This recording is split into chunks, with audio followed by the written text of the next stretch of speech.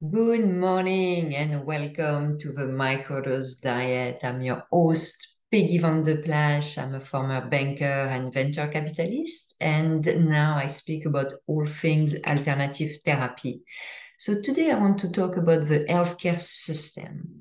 I spoke already in the past about the healthcare system, but what I really want to focus today on is how we could improve the healthcare system by including alternative therapy into a traditional way of looking at Western medicine. And, I wrote and spoke quite a bit already about the healthcare system in North America.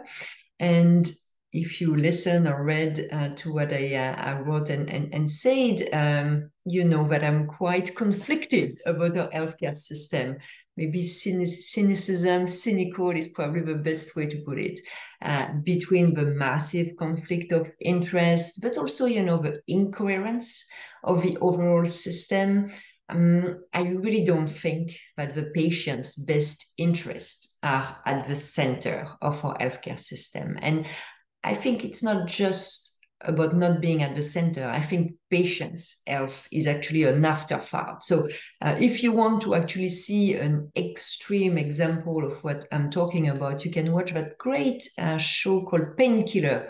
I believe it's on Netflix, and it's about the opioid crisis in the US. And it's really, I would say, eye-opening in terms of how the system really work, even if like me, you had already an idea it was the way, it really pushed it to the limits. So, but despite this very dire state of affairs in our healthcare system, medical professionals, they still hold clout with most patients. There is the power of the white coat. And I think that's a power that is really untapped.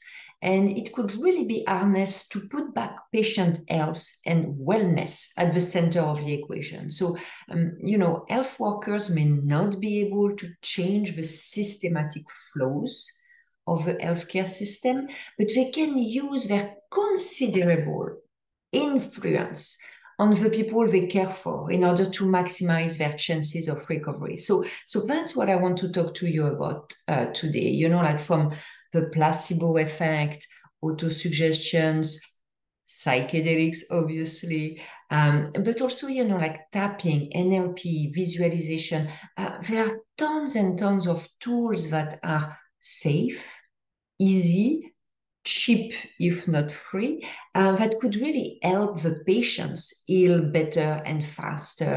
And considering the power of their authority, it's a huge missed opportunity for everyone, the patients, obviously, the medical professional as well, who I'm sure want to see the patients go better, faster, but also the taxpayers, because this, as I mentioned, these alternative therapies are mainly cheap or free.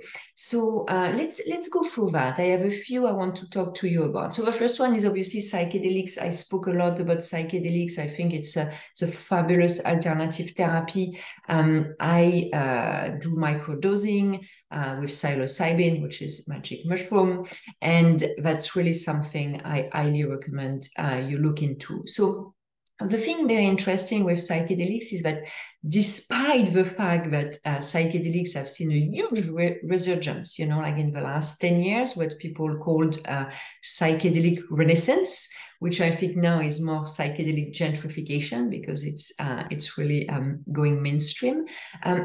These psychedelics are still not studied in health schools.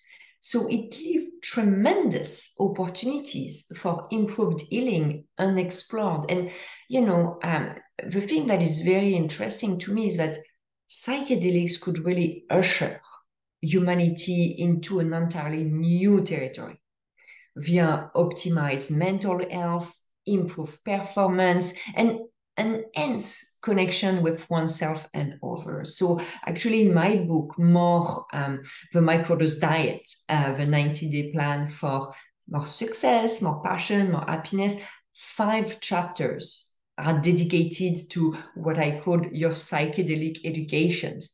And this is more than what health professionals will learn during their studies based on the current curriculum. And that doesn't make any sense. And, right now, hundreds of clinical studies are underway globally. And some are underway with global organizations, some of the Department of Veterans Affairs in the US, in Canada, and the topics are, wide array of topics. It can be addiction, anxiety, arthrosis, clustered headaches, mood disorder, PTSD, stress. So a lot is happening in the space, and billions of dollars have been poured in what has been called really the next frontier in healthcare. And you can see actually in other videos, I actually interview people in the space who tells us more about the future of psychedelic. But unfortunately, the majority of medical professionals have very limited knowledge of this century-old alternative medicine.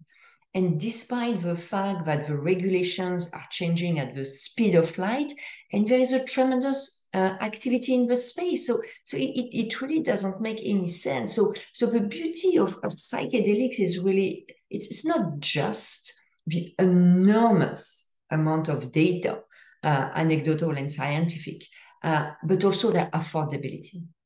It is extremely cheap to access psilocybin, or magic mushroom, of excellent quality. And it's an opportunity as well to displace, expensive, loaded with side effects, really symptom managing manufactured prescribed drugs with affordable, natural, cure-focused, solution-focused alternative medicine. And from my perspective, it's really a no-brainer, and that would put the health of patients and their well-being first. So incorporating psychedelics in medical curriculums, as well as in health and wellness cabinets, will really benefit our healthcare system, and more importantly, the health of patients, while managing down the cost. So you can see some MDs, such as Gabor Mate, is a big supporter of the use of psychedelics for healing. So you see some medical professionals who are talking about it, but there are really few and in between. And the new generation being trained is not even aware of what's going on, at least not of their own volition, because it's not in the curriculum. So I had an interview last month or 2 months ago with Victoria Littman. Victoria is a lawyer, she's a scholar, she's an advisor, she's really deep in the space. And from her perspective, the access from the public to psychedelics will be coming from multiple ways. That can be medical, of course, that can be religious, that can be self-administrated, and that will depend obviously on the regulations of the different states. But we cannot underestimate the power of the medical establishment, of course, and you want them to be involved sooner rather than later when it comes to the use of psychedelics in healing. So that's the first alternative medicine I wanted to talk to you about, because there's so many untapped benefits that are left aside, and again at a very good cost. The second one I want to talk about, the second alternative therapy or medicine, is tapping. I also wrote and spoke about it, and just a quick reminder. So tapping is a powerful stress relief technique, and it's very often referred as an alternative therapy for anxiety, PTSD, and other conditions. And the way it works is you tap on your meridian points with your fingertips, and you can really restore the body and mind to resolve physical and emotional issues. So researchers have shown that EFT tapping lower cortisol, so that's the stress hormone, by 43%. So it is something that is extremely effective. I'm a huge proponent of tapping meditation, especially in combination with microdosing psychedelics. It's really the 1 + 1 = 3. I personally work with a fabulous coach, Pam Wright, if you want to look for her. She's based in Australia, actually. And I work with her on a weekly or bi-weekly basis to really focus on my blind spots, because tapping is amazing. You can do a lot yourself. Of course, your blind spots are a bit more difficult to work on. So I've seen fabulous positive changes in myself, but also in others, thanks to tapping. So I can really, really not recommend it more. And there is a very interesting MD, Dr. Kim Deramo. She's using tapping to help her patients heal. So she's trained, and she used to be an emergency doctor. And as an emergency doctor, it really became clear to her that all of the patients she saw with chronic illness had a component of emotional and mental energies that were keeping their disease state in place. And seeing that, she decided to shift her career, and she's now a mind-body medicine physician. So she helped patients with a very, very large array of conditions: anxiety, autoimmune illness, chronic pain, fatigue, migraines, and much more. And she's really using her own experience. She had big health issue that she was able to resolve, but also her experience with tapping and medicine to help her clients. And what's very interesting is that tapping is really an ideal tool to help release the pain and the stress. And it is free, obviously. You can do it with your own fingers. It is easy, it's safe, it's portable. You always have your hands with you. But nonetheless, this alternative therapy is not used by the traditional medical establishment. Again, despite scientific backing. So this doctor, Dr. Kim Deramo, she recounts stories of using tapping in the emergency room and being able to bring relief to our patients in a few minutes, and seeing significant decrease in their pain level. So this experience, once again, were due to her own volition. There is no training, there is no protocol that are in place for health professionals to leverage this tool. So it's, again, another huge missed opportunity for the patients. But again, also for the medical professionals, the system, and the taxpayer. These are free tools versus giving pills to people that's going to create side effects. It just doesn't make any sense to me. So that's really the second alternative therapy. And I use a lot, actually, tapping in combination of microdosing psilocybin in my book. That will be sold in May, so you have a bit of time for that. But I really use these tools because I know they work. And the third tool, you know very well, it's the placebo effect. So the placebo effect can really be defined as a sham medical treatment or a fake medical treatment, such as tablets, injection, surgery. So placebos are used in randomized clinical trials. And it's really in order to test the efficacy of medical treatments. And I mean, you can find hundreds of examples of placebo effects. I'm sure you know already a lot about. I have one example I absolutely love, actually. And it was a study that was made by the Department of Veteran Affairs and Baylor College of Medicine. And it's from 2002, so 20 years ago, kind of. So in this research, some patients received a knee surgery, the real knee surgery, while others only received a small incision at the level of the knee to make them believe they were operated on. And they knew that. People knew that some will receive a surgery, some will receive a placebo. And basically the punchline is study finds common knee surgery no better than placebo. So what does it mean? Patients with osteoarthritis of the knee, which is what they were testing, who underwent this placebo surgery, were just as likely to experience pain relief than the ones who got the real deal.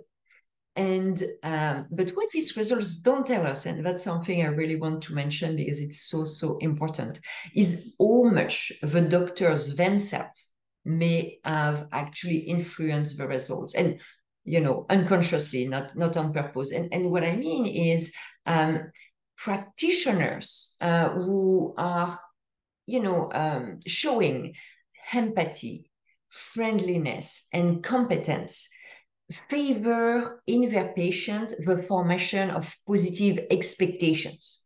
So caring and warm patient-practitioner interactions can actually enhance the therapeutic value of clinical encounters when patients' positive expectancy are encouraged and engaged. So you can find studies about that. So bottom line, to make it very clear, an encouraging medical professional will improve the probability of successful recovery in a patient.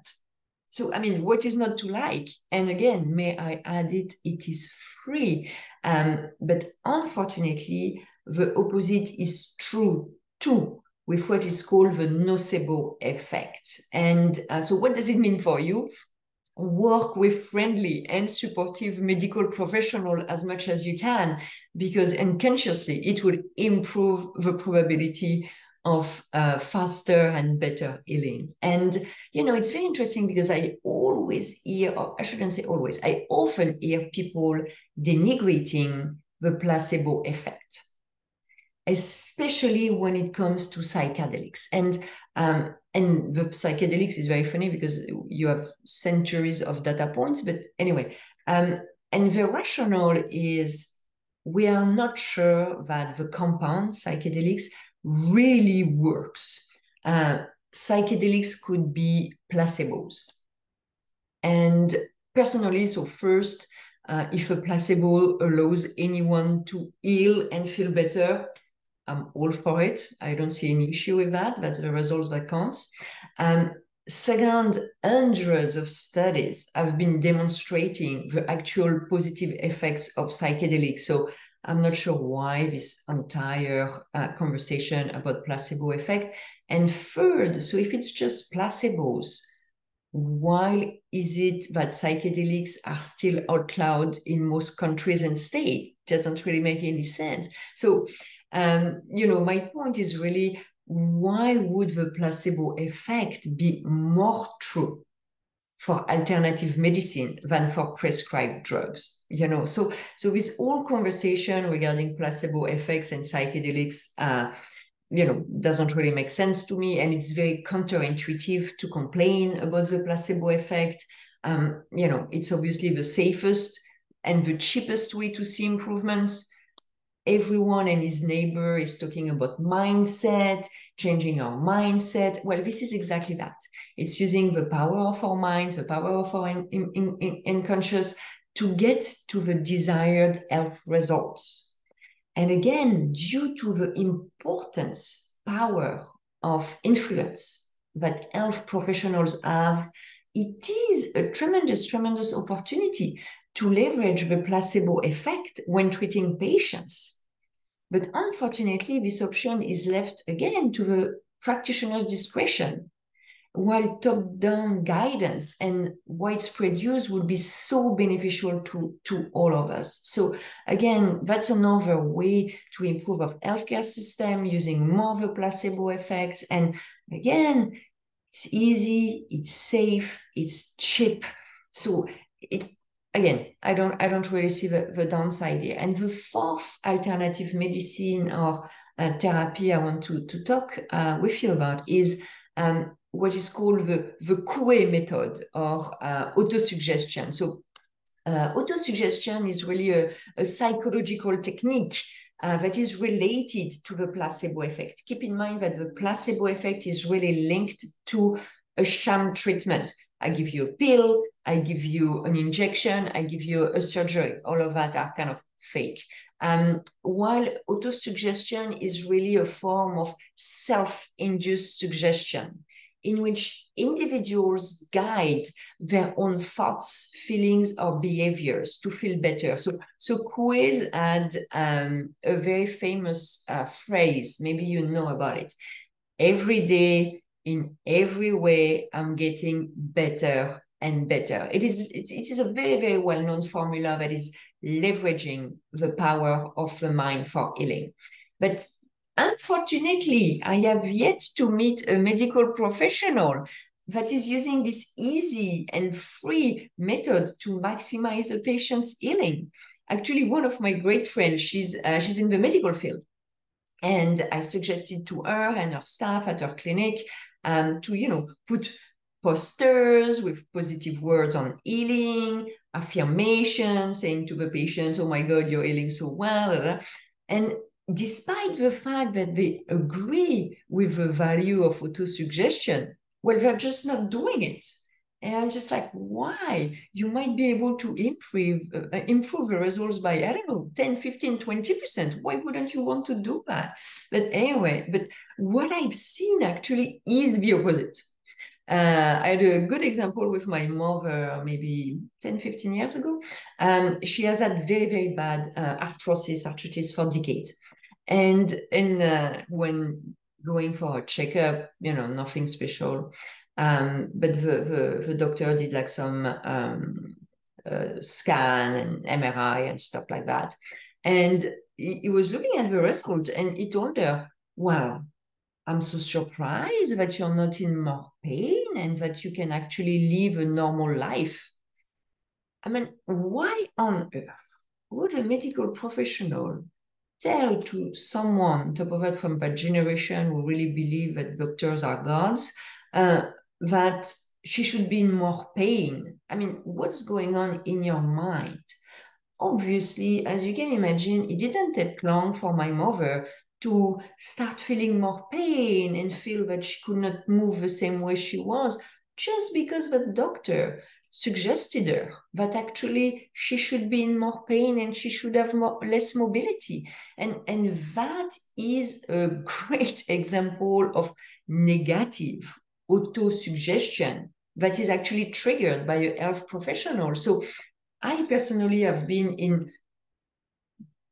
extremely fortunate in life to be, in great physical health. And if we exclude the misdiagnosed brain tumor when I was in my teens, but despite the fact that I am in excellent physical health, every time I go for a physical, the doctor is going to put the emphasis on the 1 or 2 data points that are good, but not excellent. But you know what? I go there to be told I'm in great health. I'm not going there to be told that there is something that is not perfect. I'm not coming to find problems when there are none, nor do I want to be influenced in order to get sick. And it would be so easy for medical professionals to harness the power of positive suggestion and autosuggestions, or at least, best case scenario, to neutralize their negative suggestions. So instead of pushing thoughts of disease and side effects to patients, push them thoughts of healing, success, great health. So, bottom line, I really believe in the value of Western medicine. Despite its focus on disease versus health, despite its incoherence, despite the massive conflict of interest and the challenge to have access to healthcare. Yes, even in Canada, very, very challenging to get access to healthcare. But however, the patients shouldn't have to choose between alternative and mainstream medicines. One could easily augment the other, improving the results and reducing the cost. So today, patients and medical professionals, they're just left to their own device if they're interested in alternative options. They have to research, they have to learn, they have to train all by themselves. And this is not the way to go. And, there are many, many other alternative therapies that I didn't mention, actually, that could be, very beneficial to combine with really our drug-first healthcare system. You can think about hypnosis. You can think about visualization, homeopathy, NLP, acupuncture, breathwork, anyway, meditation, journaling. There are so many that could be actually combined to our current healthcare system. And all of that is extremely cheap and extremely free. And you're improving what you're doing already. I'm not saying you're going to cure cancer with homeopathy, but if you can help someone visualize better health, if you can help them decrease their level of pain, all of that with tools that are easy, free, and safe, why don't we do that? It doesn't make sense to me. We all agree that our minds are super powerful. So let's make the most of them, in a very strategic and beneficial way for every one last of us. So thank you so much for listening. I hope I enticed you to research. I hope I enticed you to include some of these therapies in your life, because you would get great results. Again, I'm not talking replacing. It is an amazing way to enhance whatever it is you're doing already. So, as I said, I'm publishing a book that's called More, the Microdose Diet, the 90-day plan for more success, happiness, and passion. And it will be available for pre-order before the end of the year. It will be obviously available on Amazon and every good bookstores. So I hope you're going to be interested in reading it, because you will see tremendous results in your life if you do. So thank you so, so much for listening to me. I wish you a fantastic week, and I will be back next week. Bye-bye.